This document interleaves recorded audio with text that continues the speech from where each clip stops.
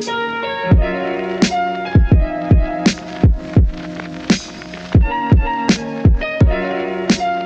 everybody, welcome to the Other Hours podcast. It is so good to see you. My name's Ryan Romeo, and I'm of course here with David Stockton. Hello. And today we're going to talk a little bit about a subject that I think is really, really important in all of our lives, and that's generosity, that's giving, the heart of generosity that we have as followers of Jesus. And when we were talking before we started, David was talking about that kind of these three different ideas of giving, and we're just going to kind of unpack those a little bit, talk about them, tell some stories.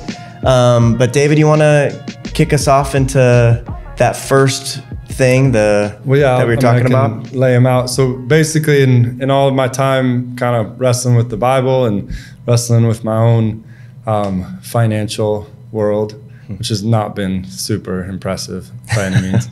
But just really trying to figure out what's the heart of the Lord as we navigate finances.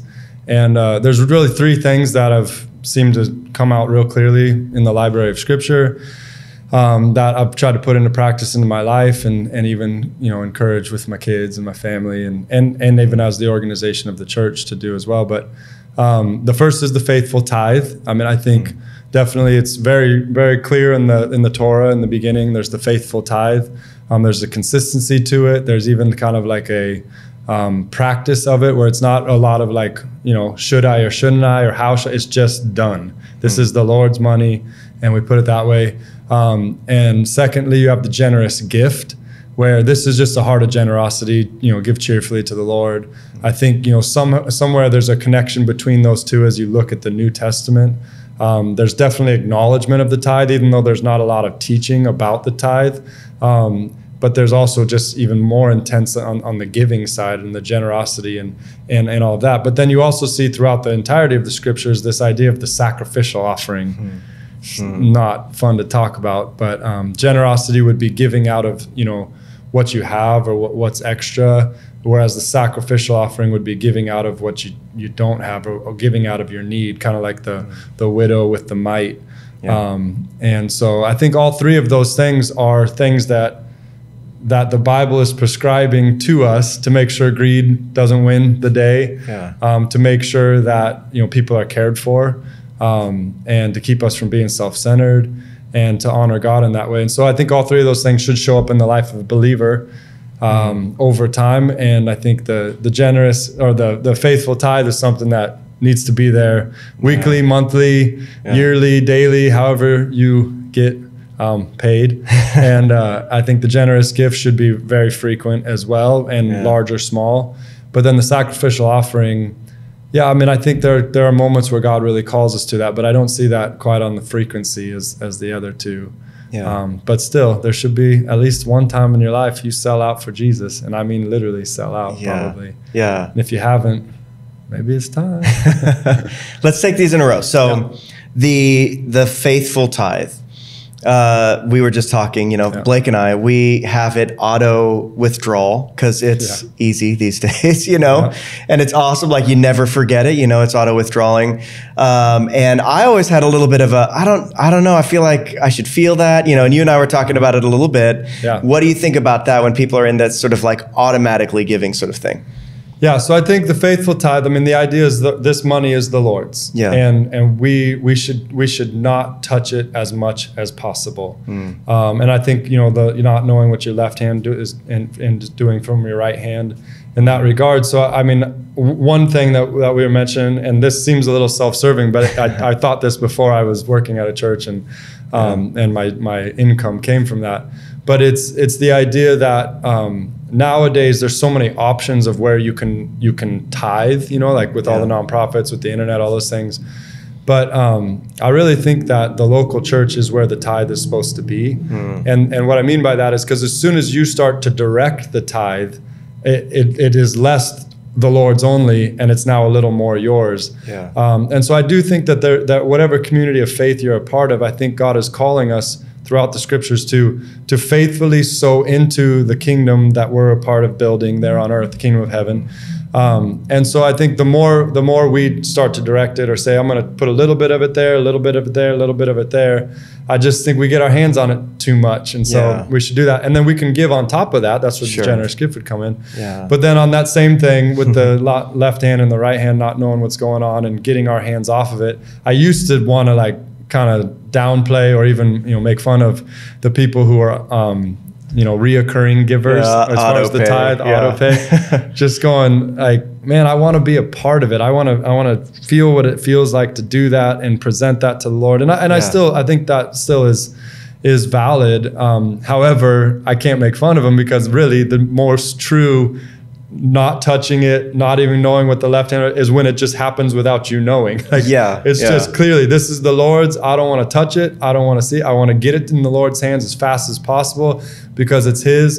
So I actually think that's very valid. And, and then, you got to watch out for the credit card fees too, which is a whole nother dynamic. Well, and it's that first fruits to the Lord. It's the very, like scraping it right off the top, and I think that that's so important. And we've talked, Blake and I have talked a lot about it because we've heard that philosophy of, like bring into the storehouses the full tithe, this sort of idea of tithing to your church. But I've never heard it put that way, which I think is so good. It's like, you're entrusting the kingdom, you're entrusting other people that are working for the kingdom, and just saying, hey, this is my home, this is my storehouse, and my first tithe goes right off the top to them. So, and biblically, obviously it's there, and the tithe is a tenth, so it's the 10th idea that's been throughout Scripture. I know, like Ben Carson was trying to say that's what our taxes should be, is a tithe to the government because it works for God, it should work for the government.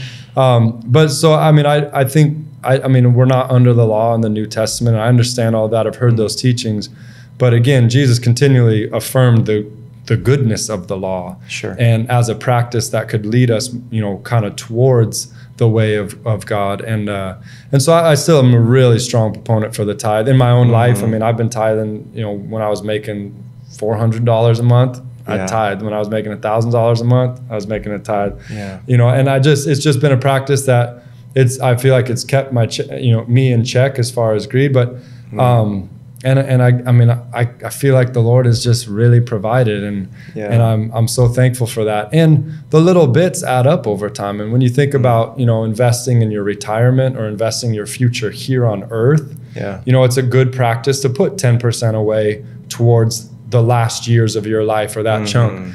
And yet we know from the words of Christ, this life, it means nothing. We are not supposed to value this at all in comparison with the next life. And so if we're putting 10% away towards retirement or whatever, then we should be putting at least 10% away, for the next life and what all of that's going on. And Jesus makes direct connections with that on the Sermon on the Mount. Well, and in the New Testament paradigm, a lot of, like when you see in Acts, they're giving everything. There's that, and it's kind of a good segue into the generous gift. There's that moment where they're selling land, they're doing everything, they had all things in common, and they're coming to the table with whatever they have in excess, sometimes not even what they have in excess. But we could take it from there first. That generous gift, in the New Testament, it really is, the bar is even higher than I would say when you're looking at the tithe, So that generous gift, what does that look like? Well, Barnabas was the one that, in that first church, he was moved by God to sell his property and bring the proceeds and lay it before them. And that kind of kicked off some, what seemed like other people wanting to do that, including, Ananias and Sapphira, who didn't do it honestly. And it was a rough situation.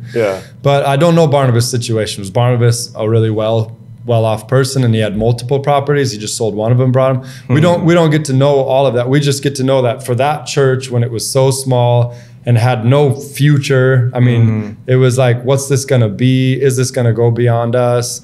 Jesus isn't here. Are we going to fail? There's just so much uncertainty. And then he dropped this gift on this community that was out of a heart of generosity and a heart of, we believe in this and we want to support this and we want to make sure. And what they ended up doing was making sure there was no needs among anybody, in the community. So they used it really well. But I just think about that generous gift at that time was the seed that made it possible for this thing called the church of Jesus Christ. Yeah. You know, not of Latter-day Saints, of true saints. And you think about that property sold, given in that way to that community, has now, like, what's the percentage of growth from that, and all the properties that churches own around the world, all the church buildings that are built on those properties, all of the, you know, I mean, it's just, that's probably the single greatest investment that has ever been done. And that's the power of the generous gift of what it can do in a person's life. You have stories of, I'm sure, of when someone just dropped some. It could have been $10. Oh yeah. Could have been $100. And it just was like a catalyst of some way for something so great. And another story on that regard, just a little closer to home. My parents were a big part of Living Streams getting kicked off. My dad was a doctor and good friends with Mark Buckley, and so they decided, that the Buckleys wanted to move here and start a church. We lived here, and then my dad was saying, "Hey, I'll help fund the church if you start it." Which it's in a living room. There's 4 people. It's like not a big deal. But in that process, my dad sowed into Living Streams, and at one point bought them a van. At one point, actually did buy them a house to use. That house was sold to buy another house. That house was then sold to buy a property over on 20th Street, which was sold, and then bought this property. And the heartbreak of my life. And I'm sure the Lord has worked it all out with my dad, but my dad didn't live to get to see that his little investment in this podunk church that we didn't know if it had any future and all, but he just was generously given into this thing, and supporting his friend and all of this in the ministry. I mean, it now supports me and my family, and takes care of us, and is taking care of a lot of other people, and so I get to see and live out what God can do with a generous gift, and how faithful He is to respond to that. So the generous gift's a big deal. It's absolutely. Big deal. And the Buckleys are just so awesome at that. That's amazing. And that's the thing. Sometimes we discount. Sometimes money doesn't feel real spiritual, but when it's given in that sort of way. The what you said, that investment, it just keeps going. And it's one of those things that we know we're called to invest in the kingdom. Right. And even for me, even on a small level, the prophetic side of gifting too, that moment of like the Holy Spirit giving you a prompting to give. And we have so many stories, especially when we were in YWAM, we would get like those random checks. And you always hear the stories, but like when you live it, it's completely different. But we would need money for a plane ticket or something, and we're getting $10,000 or $12,000 a year, getting like nothing, and we would get a check out of the blue for like $250, and it's exactly what we needed. And you just never know when the Holy Spirit is inviting you into that sort of excitement. You get to be a part of that too when you're giving, and you hear the Lord say, "Hey, give $300 to this person." And you do it, it's that act of faith, and that generous gift can create such an explosion of faith, such a movement of the Spirit, and such an affirmation that the Lord is with us. And I think that's the thing that's so beautiful about the generous gift. And I don't think the generous gift begins until the tithe has been given. Yes. I mean, that's part of the trick. I think the tithe is the Lord's, and then after that tithe is given, then it's a matter of now we're in generous gift territory where we're now giving something cheerfully, hopefully, to help someone else out, to bless someone, to please the heart of God. And the Lord has a lot of promises of rewards, both in this life and in the next life, to anyone that's willing to be generous. And it doesn't have to be money too. Remember, like, give a cup of cold water to a child in my name, and great is your reward in heaven. So like, what if you give them like a cup of root beer or something, like, what kind of reward are we talking about there? Or, and that's true. It doesn't have to be fantastic. It doesn't have to be wild. But it is, big gifts can create big faith and big breakthrough. Yes, absolutely. And little gifts can create that as well, which is cool. Yeah. Now, number 3, which I think this is maybe less fun, but I honestly think it's the most fun side of giving if we let it be. That's the sacrificial giving. That gift that it's not out of the abundance we were talking about when you get, a check from the government or something, like, oh, I didn't even need this. Great. And you start praying about where you want to put that. Great. Awesome. What about when giving hurts a little bit? Let's talk about that. You really want to? I do. I do. Yeah, the sacrificial offering. So I know Robert Morris, who's a pastor of Gateway Church, wrote a book called Blessed Life. And whatever you think of Robert Morris in the book is one thing, but it's interesting because in there he brings out this concept of a time where he really felt like the Lord was asking him to sell out. And that was even like empty the bank account, you know. I can't remember what all he ended up selling, but it was basically like getting rid of the cushion completely.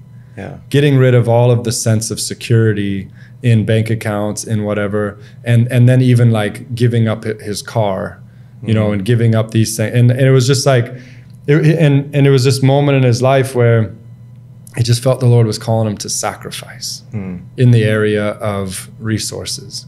And then what was cool in the book is then he's able to go one by one into each of the things, whether, I can't remember if it was a house and a car and the savings account and all of these things or whatever, but he ended up giving everything. But then he was able to say, now it's been 20 years. And let me tell you what's going on with my bank account. You know, let me tell you what's going on with my car situation. Let me tell you what's going on with our house situation. And it wasn't just like, now I'm a baller, you know, he was saying, I gave that car away. And it was just a matter of 2 years to where someone gave me a car that was actually a lot nicer than the car I had. Yeah. And then I ended up giving that. And I think he'd given away like 3 cars or something. But each time it was like boom, boom, boom. And now, you know, now he's driving an airplane. No, I don't remember what the story was. Fancy. Yes. But it was a tangible, real life, current example of sacrificial, of selling out. And so Jesus, you know, his example was, here, look at this widow. Like, here's these people giving these big amounts of money. Yeah. Out of their excess, you know, it wasn't costing them anything. Yet he told his disciples, hold on, freeze, don't look at anything else, but focus in on this lady right here who's giving out of her poverty. She's giving out of her pain. She's giving out of her, you know, she could be afraid, but instead she's faithfully giving. She could be, you know, angry at the Lord, but instead she's trusting in the Lord. It's like she's just sowing into this, and there was pain in that offering. I mean, there was true pain in the offering. And yet, you know, Jesus was basically saying, like, all of the universe needs to just hush and focus in on this, because this is the most beautiful thing to me. And you see that in times in the Bible. There's moments where God is saying, I'm requiring everything right now. Like, I'm thankful for the tithe. I'm thankful for the generous gifts. But right now, I want you to give in a way that's not safe. And I think that shows up in the life of the believer. And I mean, for Brittany and I mean, we sold out and went to live in a village at one point, and that was extremely meaningful to be kind of floating. And really, it was like, okay, Lord, you're our backup plan right now. And the Lord sustained us and carried us through it. I know my brother Peter, you know, he's sold out. I mean, he's a doctor. He's making some zeros, and yet felt called to go to Honduras. And he and his wife, and I'm just so proud of them for selling out, you know, and going down giving things away. I mean, I remember when they were leaving, they're just like, hey, you want this car? You want they just wanted to be able to go and kind of be empty. And you think about the story when Jesus was talking to the rich young ruler, and I mean, I think all of us as Americans really need to say, it's who we are. I mean, in a lot of ways. And yet Jesus said to him, I'm glad you're doing all of these works of the law. I'm glad you've got your life together. I'm glad you're honoring God with all of these things, but there's one thing you lack. And right now I'm requiring you to sell everything you have, give it to the poor, and follow me. And in that was the moment where God was saying, okay, I need you to do a sacrificial offering. And he walked away sad. And Jesus did too, you know? And I know that those moments are going to come in our lives, in your life, where God's saying, hey, I want to see if you love me more than these. And ask us to do that sacrificial offering. And that is, and I don't talk about, and the reason I'm talking about it without jokes is because it's a very serious, holy moment, and there's a lot of pain involved in that. And I would never want to pressure or coerce someone into saying, hey, I think it's time for your sacrificial giving. Totally. I mean, that's for the Lord. That's between you and the Lord. But Yeah. I do think it's in Scripture, and it's something that should show up in the life of a believer at some point, or at least a few points, maybe. Yeah. Now it's interesting because one of the only things that God says in the Old Testament, put me to the test, is in the area of finances. Like, when you give, I'm going to take care of you. Yeah. And I love the story of Robert Morris, yeah. Giving things away, getting even better things back. Yeah. Where do we draw the line, though, when it comes to like a prosperity thing of like, hey, I'm giving so that I get something better? Yeah. What is the line there? Where do you see that becoming something unhealthy when you expect the Lord to come through better than what you gave? When you stop giving. Okay. I think that's when you know something went wrong. Yeah.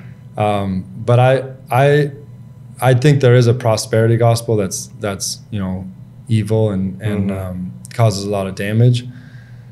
But at the same time, God is a rewarder for those who diligently seek Him. I mean, Sure. without faith, it's impossible to please Him. We must believe that He is and that He is a rewarder. Like, God wants us to see Himself as a rewarder. Yeah. As a father that loves to give good gifts to his children. So, I mean, there's a lot of prosperity in the gospel. Now, you have to let the Lord decide, is that prosperity next life? Is that prosperity this life? Is that prosperity what you want, or is that prosperity what He knows you need? So, I mean, that's where it becomes tricky. But I just think as long as you're giving, you're probably not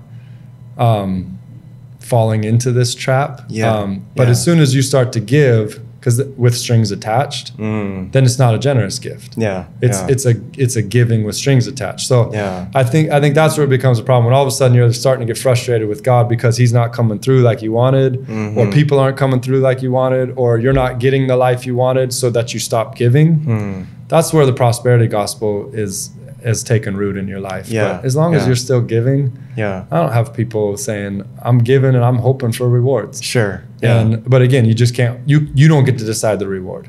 When you decide the reward, you're in trouble. But God, he gives people stuff. He loves it. He totally loves it. And it's a heart posture thing too, right? It's like the love of money is the root of all kinds of evils. Like that heart posture of, even the strings attached, like you said, like, I'm going to give this big gift, and man, I can't wait till I get a bigger gift back. That's a little bit different. It's like, if the heart is for the gift and the return more than it is for the giving, then there's probably something a little out of whack. You know? And I think that recognition. So like you're wanting the Lord to reward you in the specific way that you want Him to reward you. That's prosperity gospel nonsense. The other thing is, you're wanting recognition for your gift. That's prosperity gospel, because you want recognition so that you can get the reward that you want to get.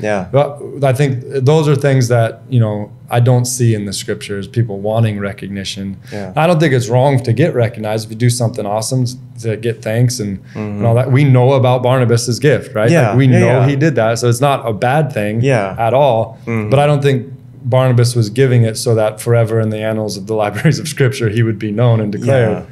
He was just going because he was motivated by the Spirit of God, and he had a generous heart, and he really wanted to support this thing that God was doing. And realized how important finances were. And so he was able to drop that in, and it's been awesome. Well, and I think that generosity too is this kind of pushback against even the propensity of the heart to idolize the comfort of money and everything else. And every time the Lord asks me to give, even if it's out of a place of abundance, I always feel in me this part of like this little bit of defiance of going, I'm not going to be held back by this thing that is so sneaky and can grab a hold of you so easily.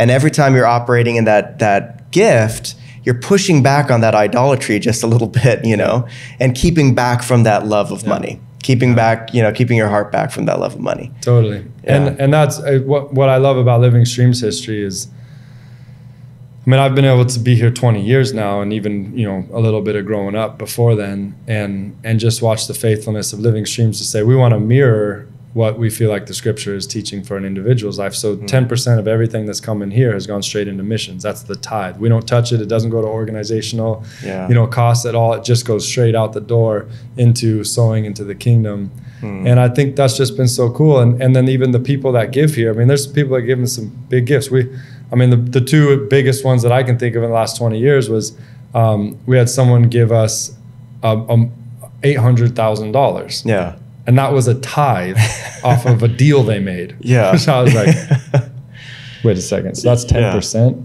Yeah. Where are we going now? But they didn't want any recognition. They didn't demand any hey, and we want a little bit of this, and we would like a little bit of this. Can you get a little better pew cut? They were saying, we've never been in this situation before, but we know that this honors the Lord, and we want to give this, and we're so excited about what's going to happen with it. And I've been able to give them updates and say, well, just so you know, this did this, and this did this, and this, and they're like, oh, that's fun, but there's just no attachment to it.